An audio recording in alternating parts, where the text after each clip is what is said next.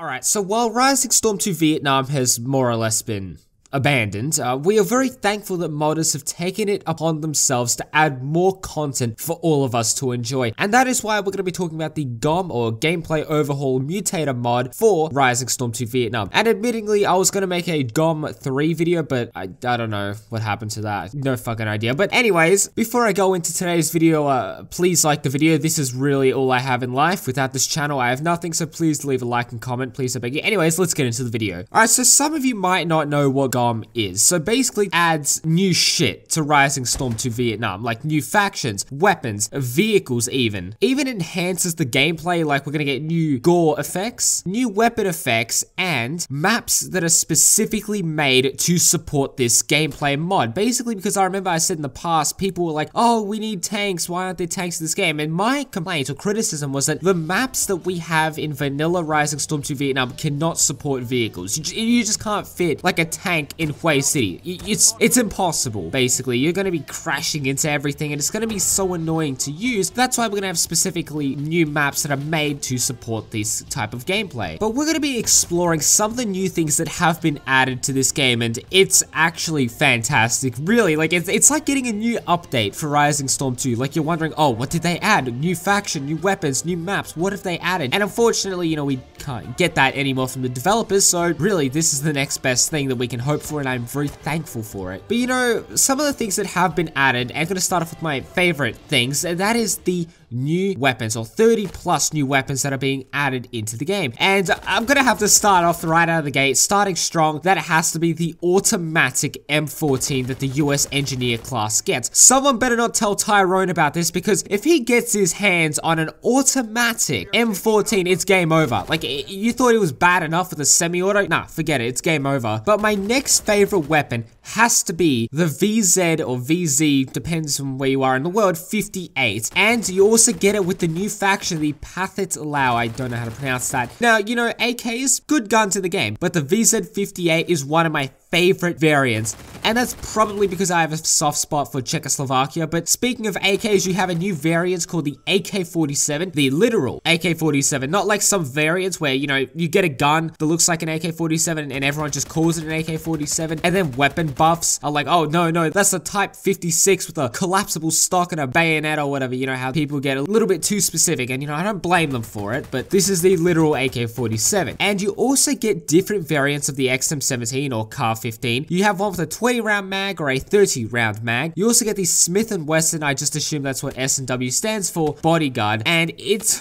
looks freaking sick as hell. It's like a sexier revolver. You also get a Bowie knife, the Mac-10, and a suppressed variant with it. I think this game, it's so fucking sick, because you lose. I think this is the only weapon in the game where if you fold the stock, you actually get an iron sight. You also get a stockless Thompson, which looks pretty freaking cool, not gonna lie. You get a couple of new LMGs, starting off with the Stoner 63A, which just looks fantastic, I'll tell you what. The Sornov RPD, which I'm pretty sure has better accuracy than the regular RPD. The German MG34, which is actually, this was actually supposed to be added into the vanilla game, I'm pretty sure, but it was never added, and you know, glad that it eventually got added into the game. You have the different variants of the DP28, you get the DP27 and the DPM. Not sure what the difference is, to be honest. The Scorpion gets added, which, you know, just looks really freaking cool. I always like to see Czechoslovakian guns getting added into the game. You also get a new sniper, which is the scoped M16. And the scope on this thing is really freaking cool, right? Like, you can zoom in differently, like you can adjust the rangefinder as well as the actual zoom itself. And you get this as the new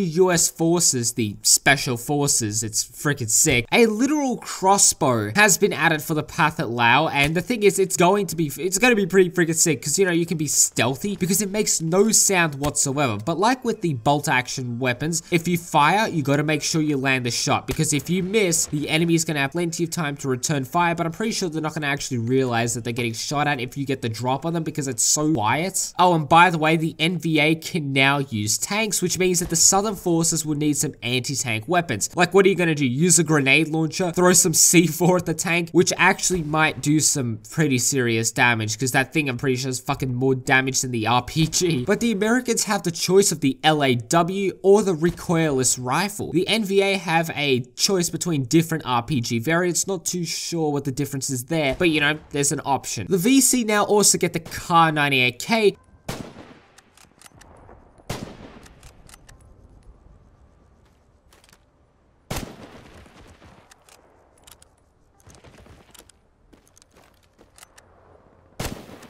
and they also get the Walther P38 pistol and the PPSH-43, and finally the ARV and get an Uzi. This thing just looks so freaking sick, bro. We're now moving on to vehicles, and I'm sure that some of you have probably looked at these tanks on Saigon and wished that you could drive them. You know, it's such a shame that we couldn't do that in the base game because they are modeled well, but now we can because a lot of new vehicles have been added, such as the M113, which was actually in GOM 3, the Mutt, the Land Rover. Honestly, I always wonder what the difference between the Land Rover and Range Rover was. I don't know.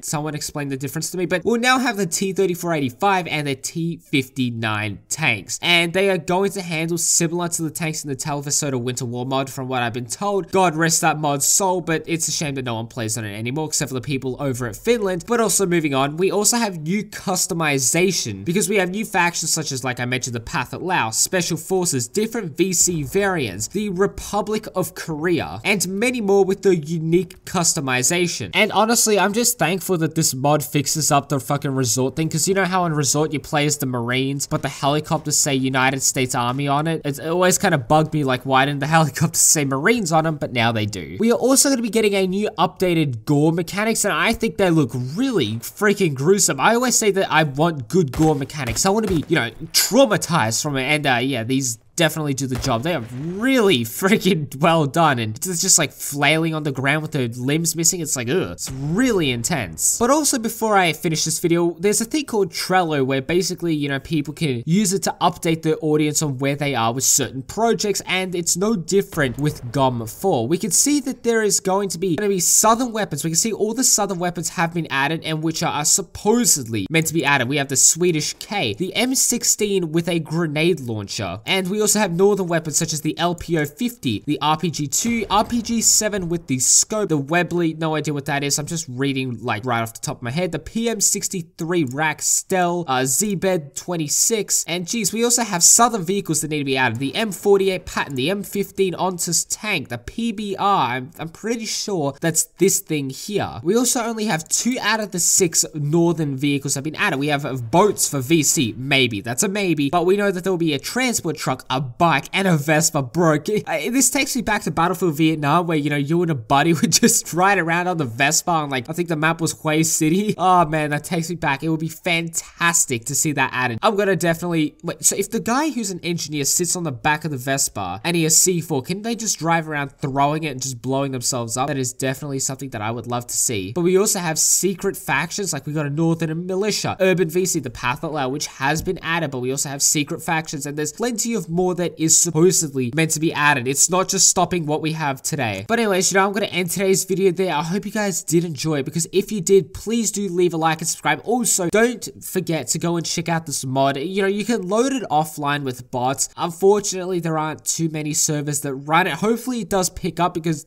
you know, this is like new stuff for RisingStorm 2 Vietnam. You want to try it out. But anyways, I'll catch you guys in the next video. Peace.